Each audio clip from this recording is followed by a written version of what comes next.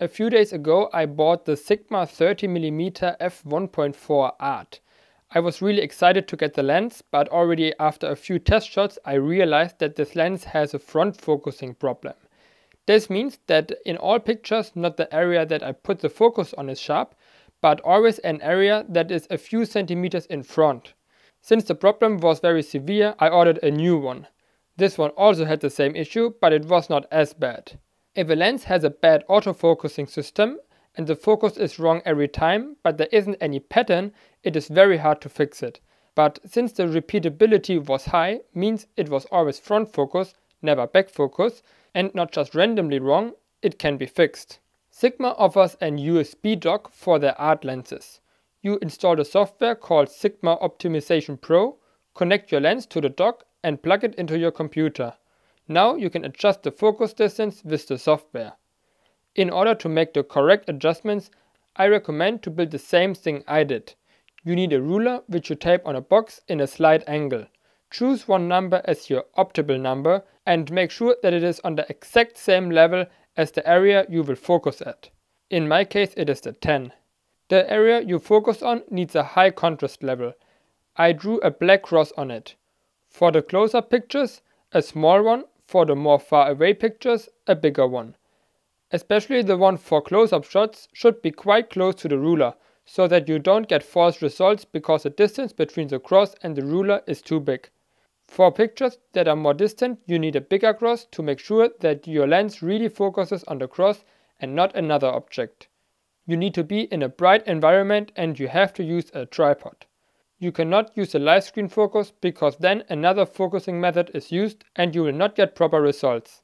Make sure your camera only uses the center focus point.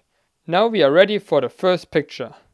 Since I use a prime lens, I only have to make the adjustment with one focal length, which is 30mm. If you have a zoom lens, well, then have fun. It will take you much longer since you have to do all the steps with several different focal lengths.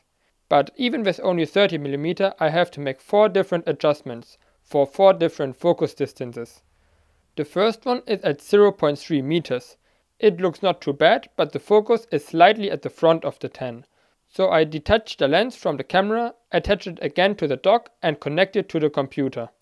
Since we observed a front focus, we have to use a value greater than 0. Let's try 3. Now make sure not to detach the lens from the dock until the software tells you to do so. I connect the lens again to my camera and take another picture.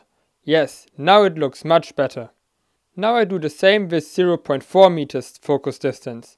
A value of +6 was perfect. And the same with 0.6 meters.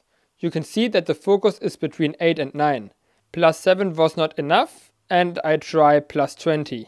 You can see that the focus is now between 11 and 12, so this was too far. Let's go back to 14.